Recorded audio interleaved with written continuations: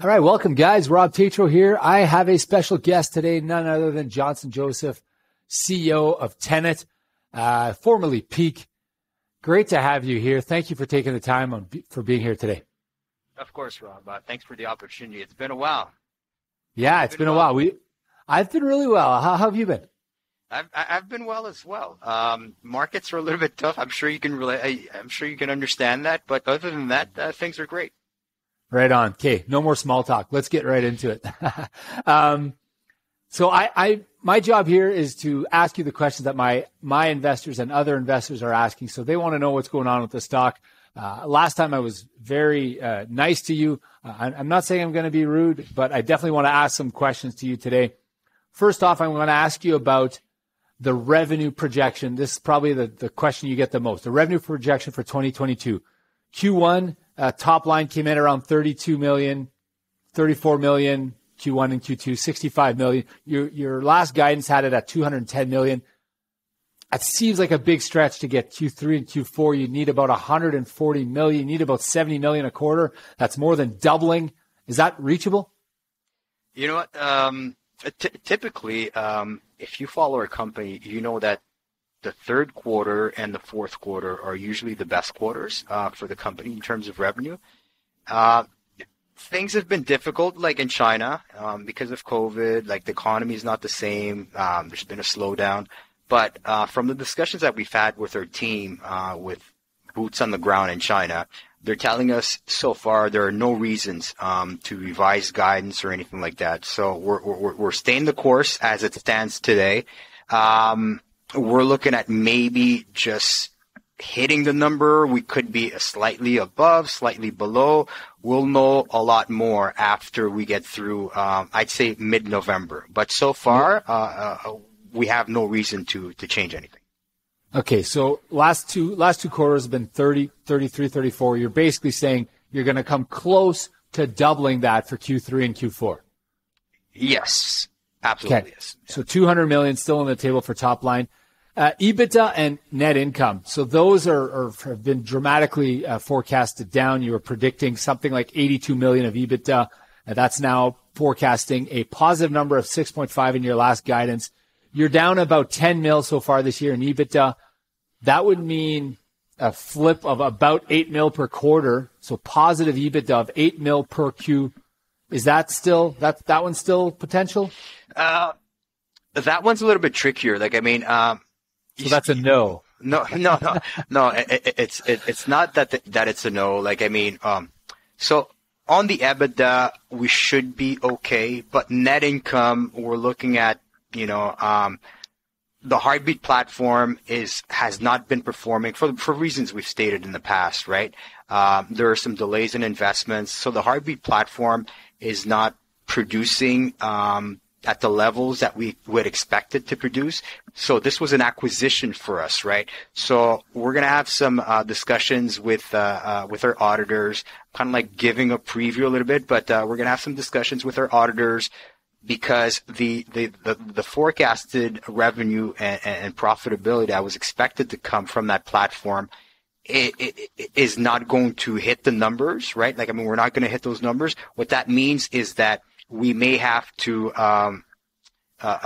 take another impairment, so to speak, on the asset, on the value. So that will have an impact on net income, right? But it's not so much like, the operations per se, whatever. We're really looking at impairment of the asset that might affect the net income. How much is the value. asset on the books right now? How much is that asset on the books right now? You know what? That's a question for I should pay more attention. Because there'll be an impairment.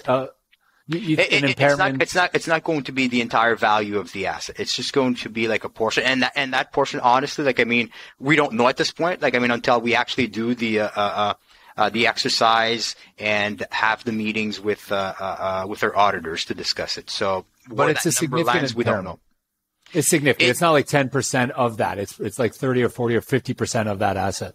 I don't think it's going to be in that range, to be honest with you. I don't think it's going to be that high, but it'll certainly be at the level where it has an impact on the bottom line, let's just say. And again, I don't know what that impact is going to be.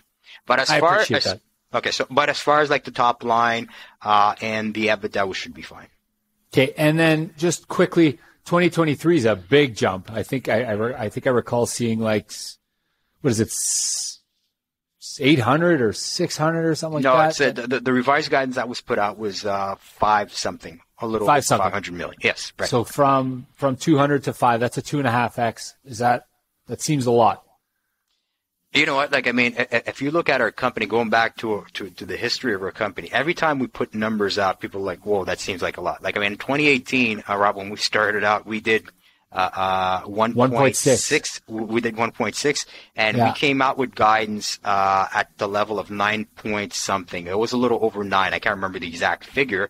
And people were like, whoa, like, I mean, you're going from 1 to 9, and we ended up doing 11. And then when we put out the guidance, I think for the following year, I can't remember what the amount was, but we beat it. It was more than double whatever.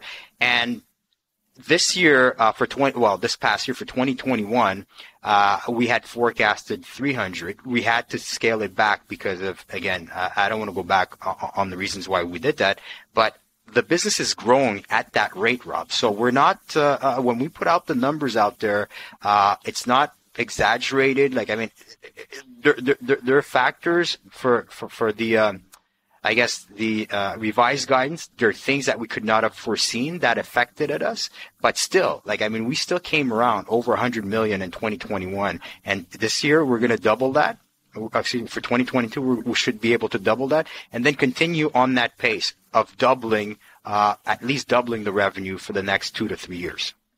Okay, so what would you say to the YouTuber or the Redditor that's saying, why is Johnson promising the moon? Instead, promise a little less and don't pull back your guidance. Like, be a little more conservative with your forecasts. Listen, you know what? That's a fair question. When we look at the assumptions, right? Because the numbers come from assumptions, Rob. Okay, what can be expected in this line of business, this vertical, that vertical, and these are partners for the most part that we're dealing with that they've been around for a long time in business, right? So they give us their numbers based on their use of our services. We look at their numbers and we're like, okay, you know what?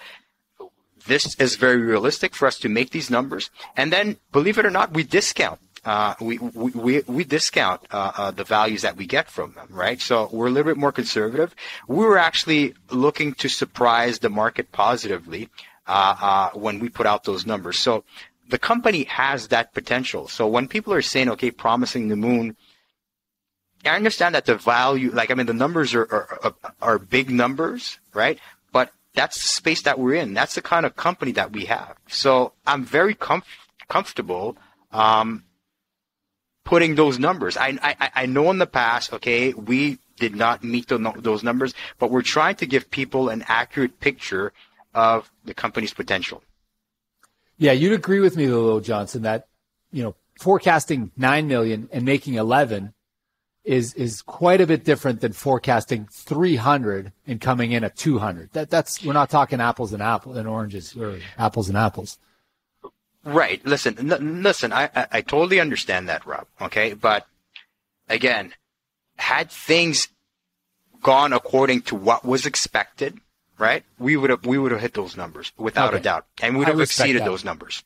I respect that. So this comes back down to the question of trust, and the investors, do they have trust in your ability to forecast? And I guess the market right now is saying no, they don't believe that you're going to hit your 200. Obviously, I think that the stock is a reflection of the fact that they think 200 is not reachable and they think 500 is not reachable. Would you agree or would you disagree with that? You know what? To be honest with you, Rob, I'm okay with that. I'm okay. Whatever the market is doing right now, to be honest with you, I'm okay with it. We're not here basically for today, next month or whatever. We're building a business, right? So whatever the market thinks is fair for us right now, we're fine. We're going to continue to execute our business plan and deliver on the numbers that we're putting forth. It's as simple as that. So I would agree. I think your view on that is fantastic. Focus on the things you can control, and what you can control is your company and your top line and your bottom line. But what would you say to the potential problem of cash flow and dilution in an equity raise situation? So, like, is Tenet going to run out of cash? No, we're not going to run out of cash. Listen, what I just explained to you, Rob, is the potential behind the company, right? So the people who invest in our company, I understand, like, I mean, we're still a penny stock company and people are looking, to get in, get out, make a little bit of money, flip, whatever, right?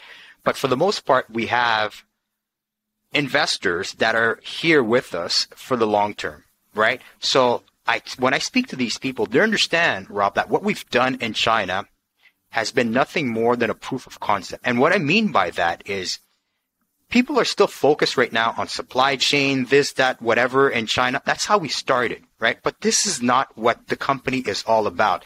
I keep telling people at the core, we are an analytics and artificial intelligence company, right? So what our company should be judged on, we have not even put that business model forth yet.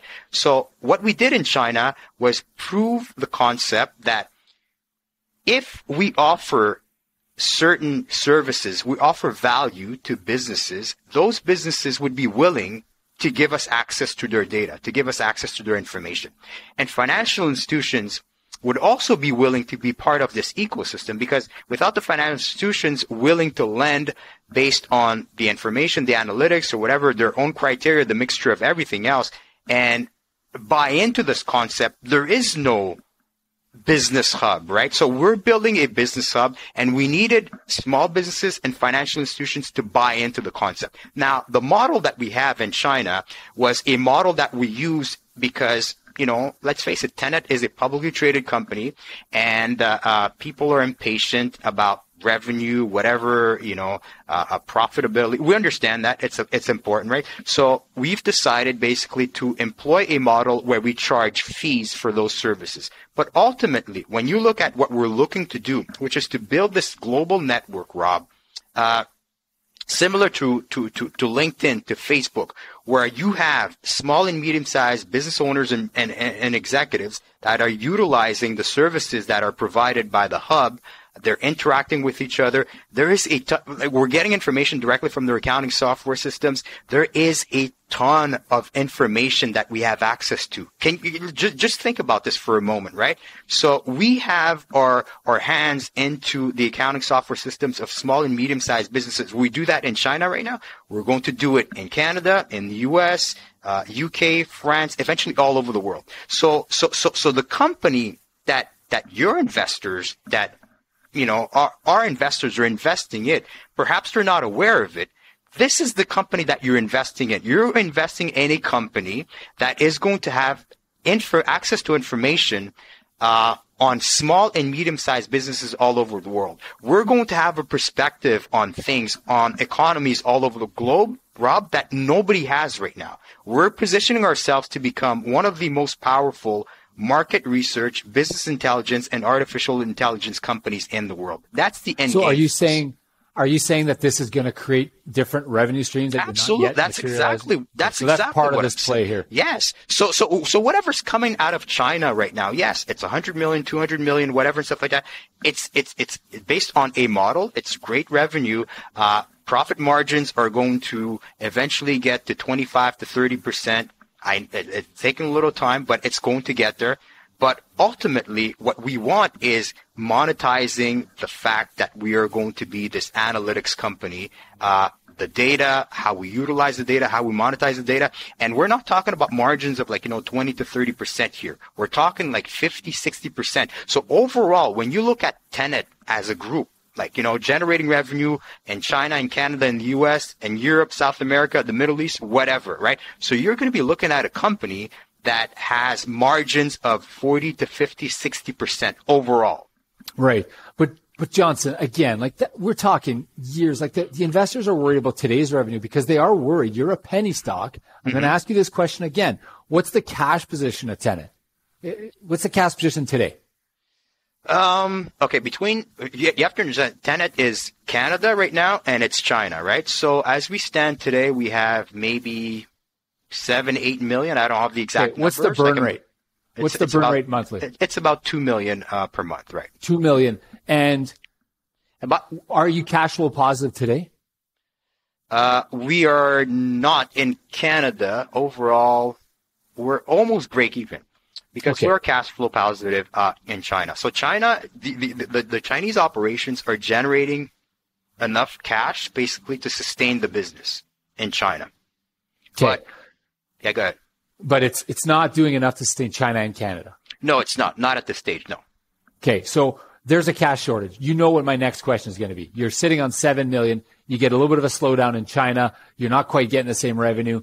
Right. Where does Tenet go in that situation? How do you raise capital? Because here's how companies like you go bankrupt. I think you know. They can't raise capital, or they're diluting at their client. They're diluting their shareholders at 10-1 or 15-1 because they're raising money at 50 cents and 60 cents when the stock, in their mind is worth $5. And now you have significant dilution, and then the company just goes down this cycle of not being able to return shareholder equity. All right. So two things, Rob, right? So, I wouldn't be sitting here today. Like, I'm extremely confident. Like, I talk to, prospective investors, people that have supported the company, like I mentioned before, that have been with us for years, right? So they understand the vision. They know what we're building. So when we talk to these people about potentially investing in the company, they jump at the opportunity, right? So I don't have to go out there and oh my God, please invest in Tenet. We're going to go. No, I have people right now, literally, just sending me those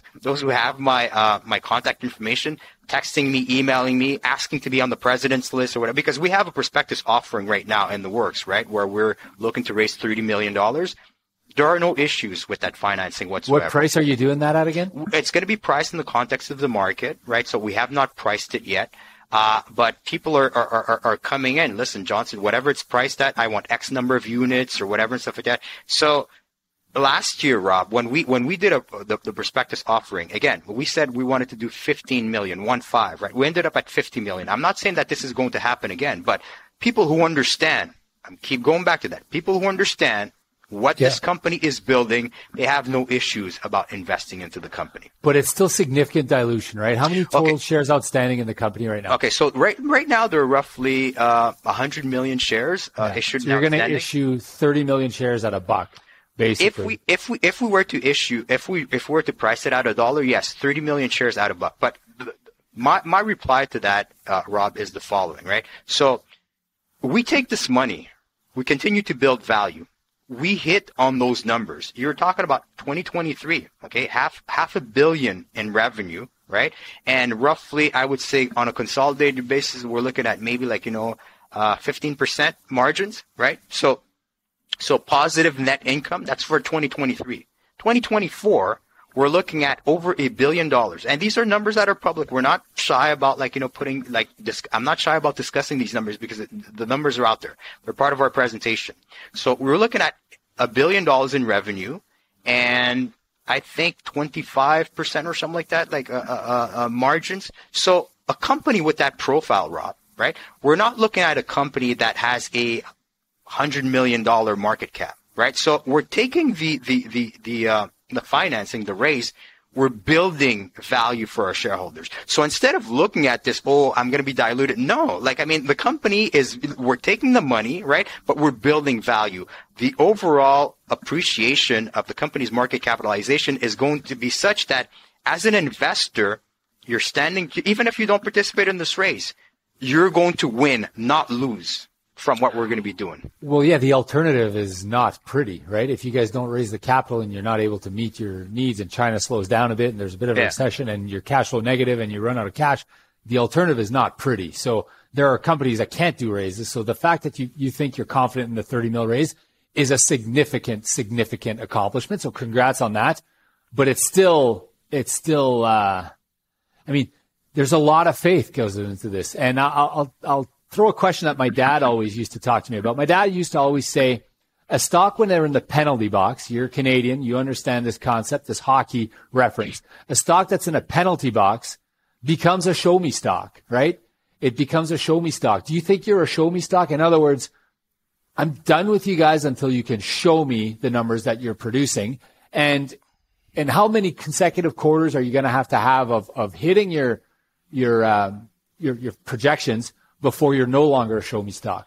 Because Rob, I think the last Q hurt you guys, obviously, right? I agree with that. And honestly, again, I do not have an issue with that. right? Being a show me stock. I have no problems basically showing people that we can deliver. One of the things that I think is going to be very telling for us, very important, is the launch of the application, the hub here in Canada. That's going to be on November 30th. Talk to me about that. Yeah, talk to me about that. So November 30th, really, for as far as I'm concerned, is going to be kind of like our coming out party to North American investors. Because again, China's a different model, right? Like, I mean, China's a communist country. You can't really allow people to have, the ability to post things on the internet.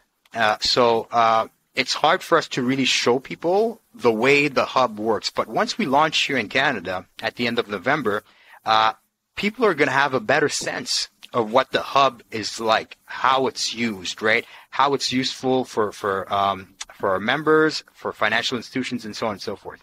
And we already have on the pre-registration campaign that we have right now, we already have over 2,000 small businesses pre-registered. And by the time we even launch, right?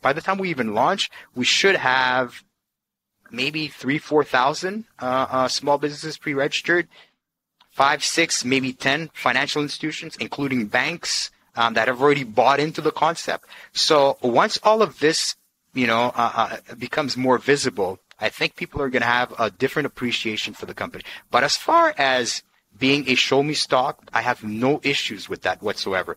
Like you said, the key is, can we continue to move forward? Do we have enough capital? Do we have enough financing, basically, to be able to do that? And the answer to that question is, without a doubt, yes. Because the again, 600. Sorry, go ahead. Because like I was just going to say, because I'm talking to our investors, right? I'm talking to the people that have supported the company in the past, and they're excited about what we're about to deliver. So the 2023 projections, they include how much Canadian revenue? Very little. It's negligible. In your mind, it's negligible. It's negligible. It's not even worth mentioning. It really starts in 2023.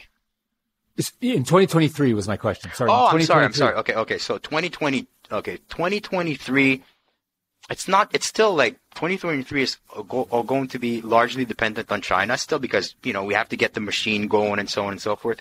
So we're forecasting maybe 10, 15 million, I would say, for 2024 in Canada.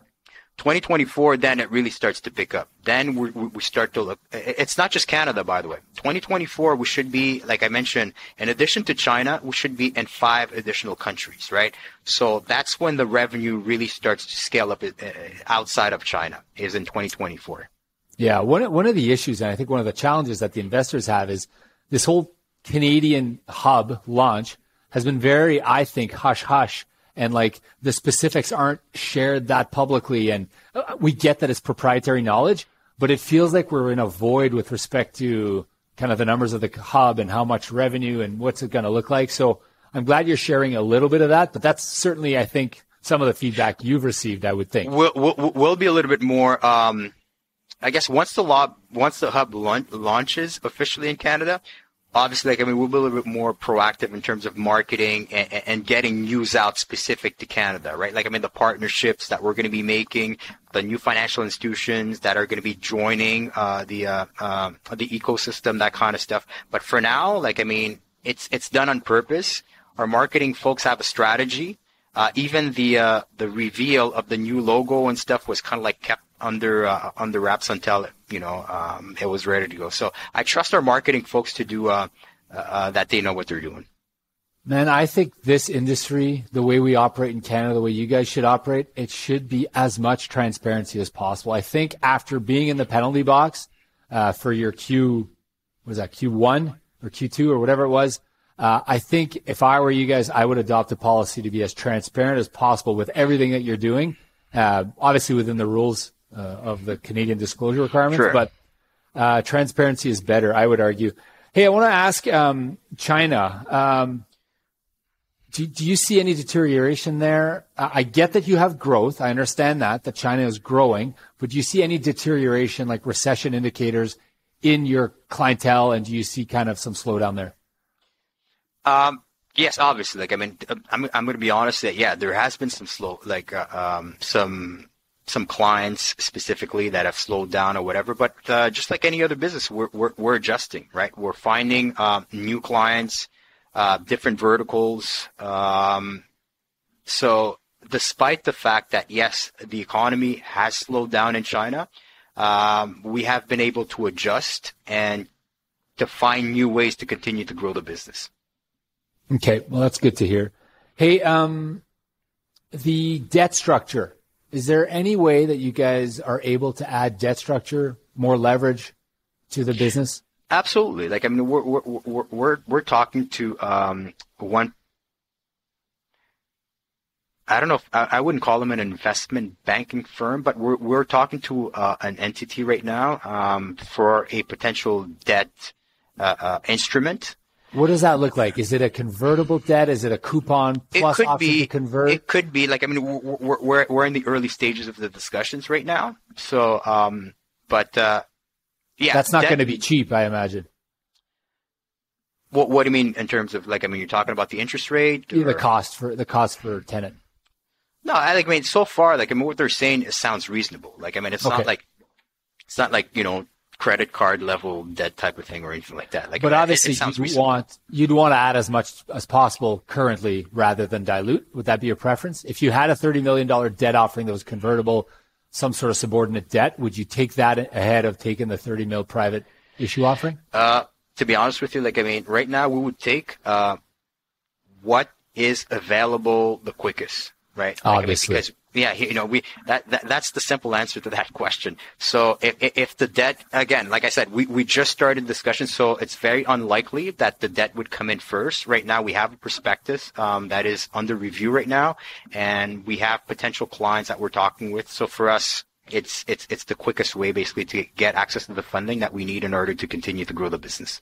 Cash is king, right? Cash is king. Don't forget to subscribe, guys. I do have a couple more questions, but take a sec before I get to those. Press the button, press the like button, send us your comments, send us your thoughts. If you'd like to book a no-obligation consultation with me to chat about this or anything else that's on your mind, specifically your portfolio, go to www.speaktorob.com. We'd love to book that. I want to ask you about acquisitions. So there are companies like IOU Financial, for example, seem to be doing the same stuff that in North America that you guys are doing in China. Do some of those seem natural? And if yes, how would you fund those? Actually, IOU Financial is not doing. I would disagree with the statement that they're doing what we're doing. They're a lender. I'm sorry. My research is no good. My research is no good. You see, the difference between IOU Financial, Rob, is they are a lender, right? Like, I mean, they lend to businesses, right? So they're a financial institution. We're not. We are an aggregator. So, right. So IOU Financial would actually be a lender within the business hub. So we could work with them for them to become one of the lenders that are on our platform, because it's not just banks and credit unions. We consider IOU Financial to be an alternative lender, and they could be part of the ecosystem and be matched with lending opportunities, right? But as far as acquisitions are concerned, we're not a lender. We're not strictly a fintech company. We're an analytics and artificial intelligence company. So what we're looking right now in terms of acquisition, and I'm glad you brought this up, is we're looking at acquiring market intelligence companies, market research companies, artificial intelligence companies. That's where our focus is. And going forward, yes, we are. There are actually a couple right now, like in our sites, that we're looking at. Valuations have come down dramatically on those, I would imagine. It's not about just valuation but it has to be at some point, Johnson, right? Because you don't have unlimited capital, right? You can't just buy Facebook, right? Like, I understand that. Everything, okay, and it's time, one step at a time. I'm not talking about acquiring these companies today, but listen. The markets have taken a turn for the worst. And I actually have a couple of questions for you, Rob, if you don't mind, right? Because you're an advisor, right? So right now, I understand our shareholders are not happy. They look at the company, they look at their portfolios are melting. They're like, okay, what's wrong with PKK? We've lost 90%, if not more of our value, whatever. So that's us. But I'm looking around, okay, at other, specifically tech companies, who are kind of like in our sector. I'm looking at small cap, large cap companies. And I don't want to, I hate to name other companies, but okay, you look at a company like Shopify, right? Maybe you can edit this out if you don't want me mentioning them or whatever. But I believe, Shopify at one point, if I'm not mistaken, they were the most valued Canadian company. Shopify passed RBC. Yes, they were worth more than the Royal Bank. And you look at Shopify today, I think they've lost 80 or 85% of their value. Now, what's wrong with Shopify?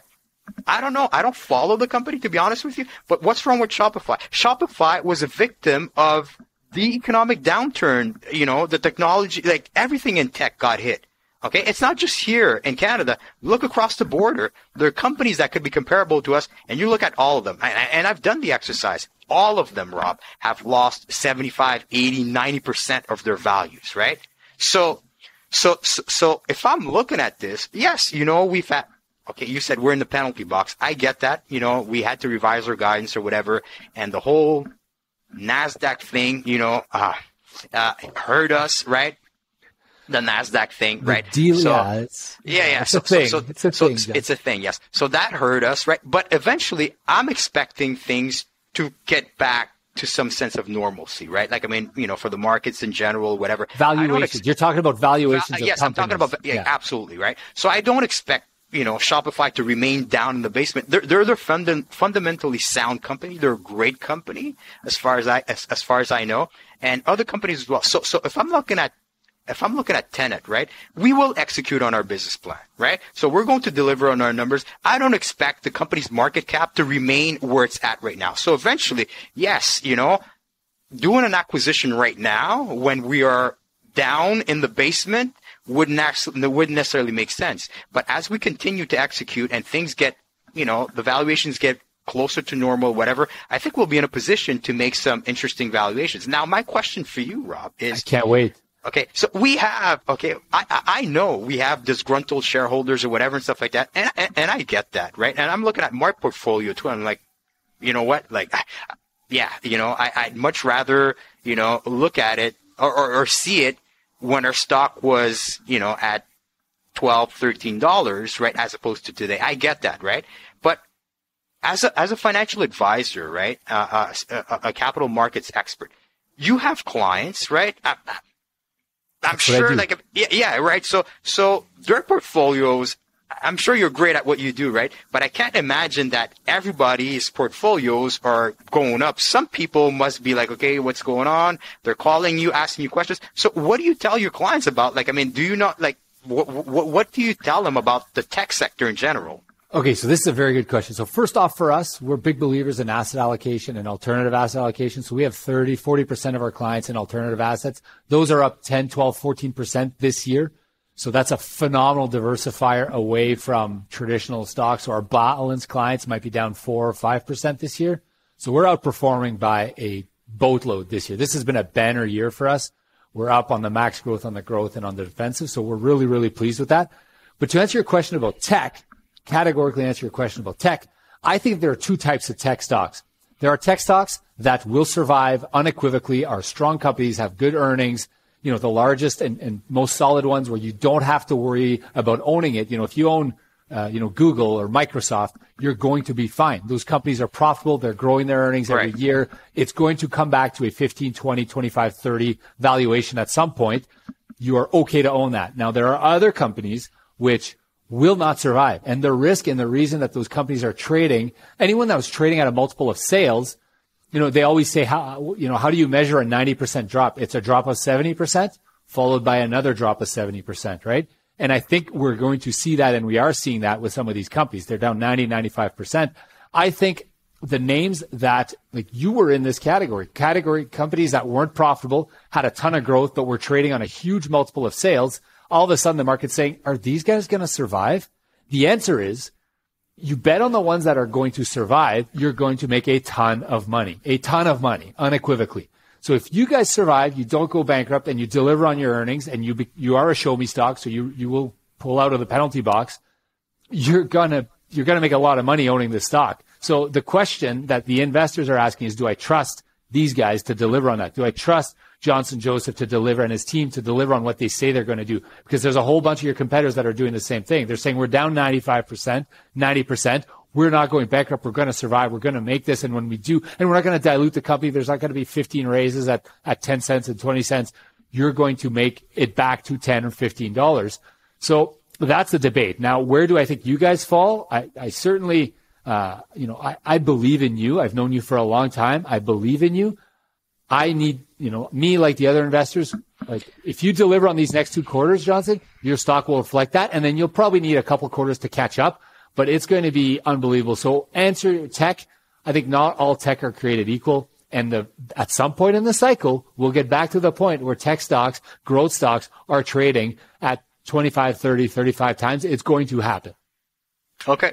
Terrific. You know what? That's fair. I couldn't ask if you disagree. I don't disagree. I don't disagree. I think it's well put, and we couldn't ask for anything more than an opportunity. Like, show me. That's what it's all about. And like you said, the key for us is the funding. Because right now, obviously, we're not a profitable company, right? So we do need to depend on the capital markets for growth or whatever. The great thing about us is that we have surrounded ourselves with very trustworthy investors, people that believe in the company, that I know I can go back to. Like, I don't even have to go to them. As soon as, before we even, file the prospectus, they were like, okay, Johnson, when are you filing? What are the terms or whatever? People are excited about what we're doing. So that's why I'm so confident. I'm sitting here right now in front of you, being this confident because I know these people are there. We have the support. So the financing is not going to be an issue. We're going to be able to close on this financing and continue to execute our plan and show people. Like I said before, one of the most important things for us in terms of being able to show is, are we able to get small businesses and financial institutions to buy into this concept? We've proven it in China. We're in the process of doing it right now in Canada. We're going to show it in the U.S. Listen, I was at an event literally like 2 days ago. Asia Pacific Association of Small and Medium-Sized Enterprises. Fantastic organization promoting business for small businesses across the Asia Pacific region. So they just launched really their offices here in Montreal. I was invited to the event. There was a panel where we're talking about artificial intelligence and small businesses. And listen, there are financial institutions there that had never heard of, Tenet or Cubler, the Business Hub or whatever, and small businesses, CEOs of small businesses, owners of small businesses. And at that event, we were swarmed, really. People were coming to us, listen, how come I've never heard of you guys? I said, listen, we've operated so far, we've only been operating in China. We're coming with the platform in Canada in November. Listen, collected all kinds of business cards. We have small businesses who are like, okay, you know what? I want to be a test case for you guys. Where can I pre-register? I want to use all your services, and really be serve as a testimonial for what the Business Hub can do for a small business. So the proof of concept has been done. The response right now that we're getting from Canadian financial institutions and small business owners is fantastic. So that's why we're so excited, Rob. We have no doubt excitement, that this is going to be a success. I love that excitement because, if you weren't excited, then we'd have serious issues here. And that's good.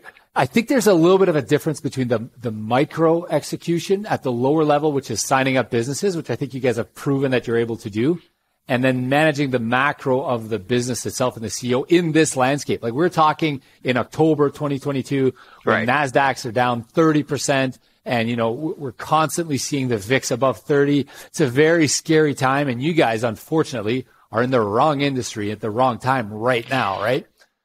Right now, right? But again, Rob, short-term problem. I'm looking at the big picture always, right? I like that about you. Yeah, we're going through a phase right now. It's tough, whatever. I'm talking to people, whatever. But yourself, we're not going to remain here. You're saying it yourself.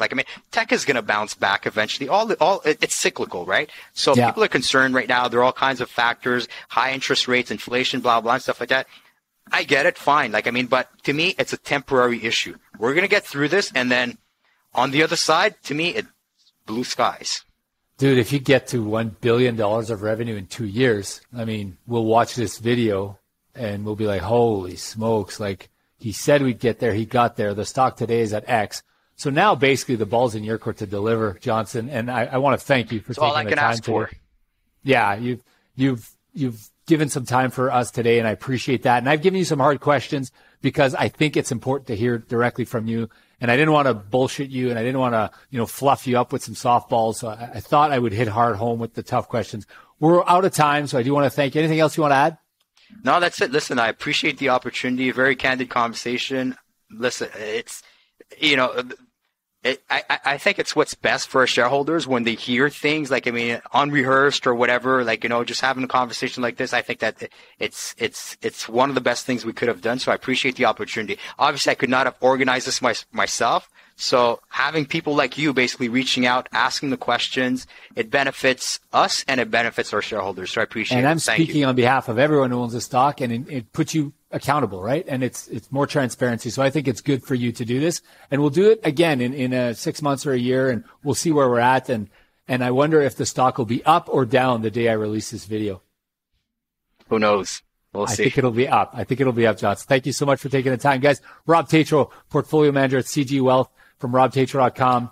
Thank you so much for taking the time, guys. We'll see you in the next video. See you. Thanks.